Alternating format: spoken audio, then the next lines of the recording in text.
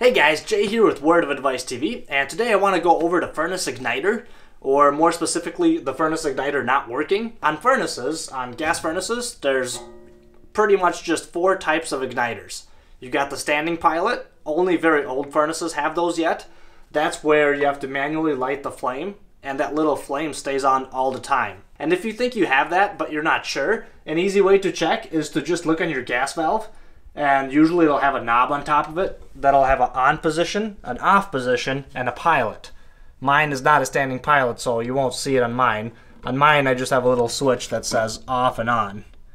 But with a standing pilot furnace, you would have 3 positions: on, off, and pilot. So we have a standing pilot, and the next one is a direct spark ignition. And those are generally pretty loud. If that's what you have, you'll probably hear it. When the furnace is trying to start, it'll make a pretty loud racket. So with a direct spark igniter, the gas valve opens, sends gas through the manifold to all the burners, and that spark ignites that gas right away.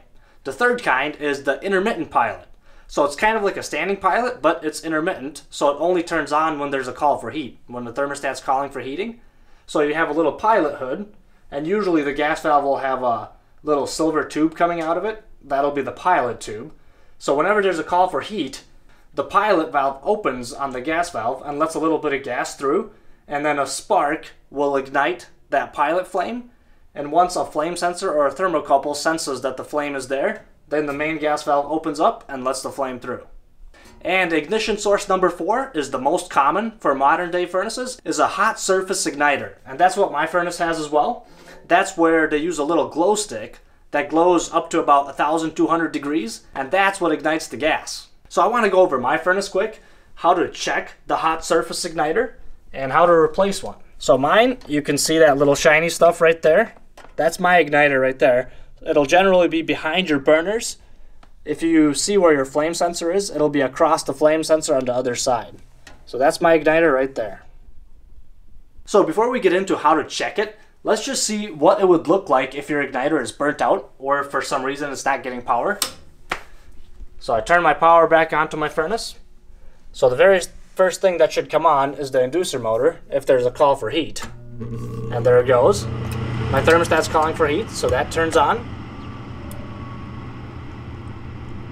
And in about 5-10 seconds, generally, on my furnace, the igniter should start to glow. But as you can see, mine is not glowing.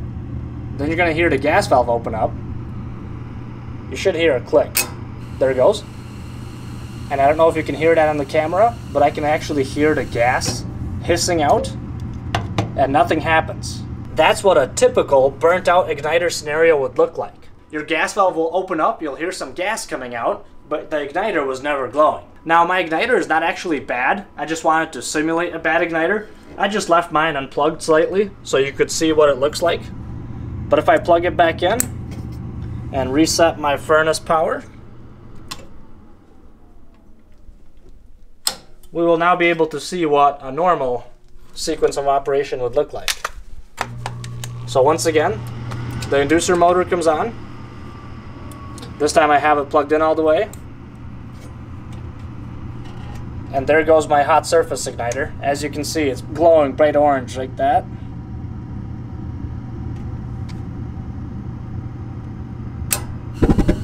Gas valve opens up, and there go my burners. Now the best way to check an igniter is of course with a meter. If you don't have a meter, then you can just kind of play it by ear. So like I was saying earlier, if you can hear your gas valve opening but the igniter was never glowing, then there's a pretty good chance that your igniter is the one that's actually bad. And when you pull it out, I'll pull it out in a little bit here, a lot of times you'll actually see a crack in the middle of the igniter. If you can visually see a crack, then for sure it's bad. There's 2 ways how you can check an igniter with a multimeter. You can check voltage or you can check resistance. My preferred method is voltage. I like to just check and see if, get my meter to stick on there. I like to just check and see if the igniter is getting voltage. So long story short, if it's getting voltage but it's not igniting, that means the igniter is bad. If it's not getting voltage, that means something else is wrong, or maybe the board is bad and it's not sending power to it. So how I check voltage on these things, I usually unplug it. I leave the igniter unplugged, and then I just put my meter leads inside the plug here from this side, And you want to be really careful how you jam your meter leads in here. Actually, that's just the thing. You don't want to jam them in there. Be gentle as you're putting them in. Or even better, if your meter leads fit, you can try to backstab it from the back. That way you're not damaging the connectors in here. My leads are having a hard time getting in there, so I'll go from the front. But just be careful so you don't spread out those connectors too much. Then you're going to have a bad connection and that could cause further problems. But anyways, I'll put one lead here and one lead here and check for voltage. So let's turn our power back on. The inducer motor will come on, and the next thing that should start is the igniter, which means I should have 120 volts going to my igniter. And if you look at my meter, as you can see, there's 123 volts right there. So my igniter should be glowing. So if you verified that your igniter is getting 120 volts, yet it's not glowing, that means the igniter is bad. Another way you can check it is by checking resistance on it. So if you set your meter to the ohm setting or the horseshoe symbol, the manufacturers generally recommend 40 to 90 ohms is what the regular reading should be on an igniter like this. Some manufacturers say as long as it's under 150 ohms, it's good. But honestly, I've seen igniters at 300 ohms that have been working good for a long time, so I'm not sure how accurate that is. That's why I generally just check the voltage. Because with the Hot Surface Igniter, really it either works or it doesn't. But if your ohms are very high, like over 150 in the 200 range, then perhaps you want to get a spare igniter and just have it by your furnace just in case. But anyways, unplug the igniter again. So to check the ohms on the igniter, I usually like the backstabbing approach for the plug that actually goes to the igniter, because the wires are usually thinner so you can fit them in and it's a snugger fit. So you stick one lead into one side and the other lead into the other side. And let's see what our meter has to say. So my igniter is coming out at about, it's going to jump around a little bit, but 71 ohms, let's say. And for the range, 40 to 90, that's perfect, 70 ohms. But if you're seeing like 250, that means that your igniter is starting to fail, and perhaps you should order a new one and just have a spare in case. But like I said previously, 250 doesn't mean it'll fail anytime soon. It could last a couple more years. And just one more thing you should be aware of. If the igniter was hot, or if your furnace was just working, the resistance readings will be different.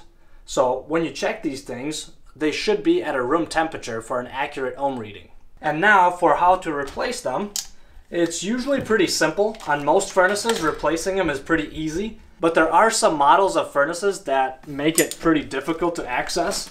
So if you have like a high efficiency furnace where your burners are up on top, sometimes the igniter will be tucked in the back, and it can be a little hard to get to.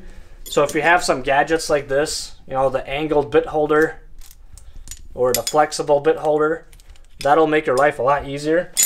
Otherwise, you're going to have to just try to struggle through it with a nut driver or a wrench, and it'll probably take you a long time.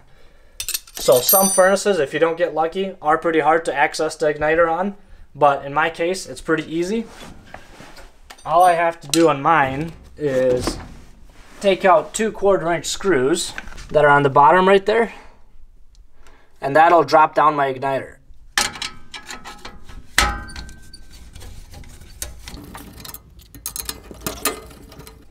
And when you have your second screw almost completely out, I would reach in there and grab the igniter bracket so it doesn't drop down when you take that screw out all the way. Because these silicone carbide igniters are very fragile. If this thing drops, there's a good chance it'll shatter. There's a good chance it'll shatter. Okay. So here's what my igniter looks like. So here's the igniter itself, and then it's just mounted to a bracket right here with 1 screw. To replace it, all you would need to do is just simply loosen up this screw right here. You don't even have to take the screw out all the way, you just loosen it, and you can just pop that igniter right out. And then you put the new one right back in, the same way you took the old one out. Tighten it down, and you're good to go. And remember how I said you can sometimes visually see if they're burnt out? Most of the time, there will be a little crack on the bottom side of the igniter where you'll actually see a line going right through it, like a white burnt out line. If you see that on your igniter, then your igniter is for sure bad and it needs to be replaced. And just so you know, sometimes the new igniter will come with a different plug, and that's okay. Don't worry about that. All you gotta do is just snip the plug off of the old igniter off and wire nut that onto the new igniter, and then just reuse that same plug to plug back into your furnace. And like I said previously, keep in mind that they're very fragile, and you also don't want to touch the actual igniter part with your fingers because it'll leave some oil residue on it, and that'll create a hot spot, and that spot will burn out a lot faster than the rest of the igniter. So don't touch it with your hands, just touch the ceramic part or the bracket when you're putting it back in. And try not to hit the igniter on anything as you're putting it back in, because they shatter pretty easily. And that's about it. As you saw, there's really not much to it. Just make sure you get the right igniter. One more tip I want to give. Sometimes this, as you can see, there's a ridge on this igniter right here. Sometimes this ridge will not quite line up. The new igniter, I mean. It'll be a little longer. In that case, you can just take some pliers and break that little ceramic part off to make it shorter so it fits into the bracket. This ceramic part is pretty brittle, so it's pretty easy to bite into it with your pliers. And hopefully you were paying attention on how you were taking your old one out. And you will remember how to put it in a similar fashion. In my case, it's just 2 screw holes, and it's nothing hard. But sometimes the bracket needs to slide into a slot. In that case, it'll be helpful if you either took a picture or remembered how you took the old one out so you can put the new one back in the same way. Because if the igniter is not positioned right, then there's a good chance it'll not ignite the gas. So I put my 2 screws in, and my igniter is ready to go.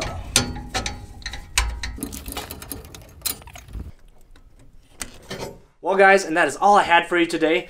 Just another thing I want to point out is that there's a lot of different kinds of hot surface igniters. The one that I have, the 409 hot surface igniter, is very common, but there are many different kinds. So before you go ahead and order one, make sure you take yours out, take a look at it, and make sure that the one you're ordering is the same one that you have. I hope you found this video helpful. Thank you so much for watching. Don't forget to mash that like button on the way out, and we'll see you next time. And for those of you that watched this video all the way till the end, let me tell you what I told a customer recently. So I knock on his door, he opens it up, and he tells me, "You're late." And I say, "Yes, I know, I apologize. I was at home painting my nails, I didn't notice the time, and now I'm late." And the customer's like, And at that point, I'm like, "Yeah, see?"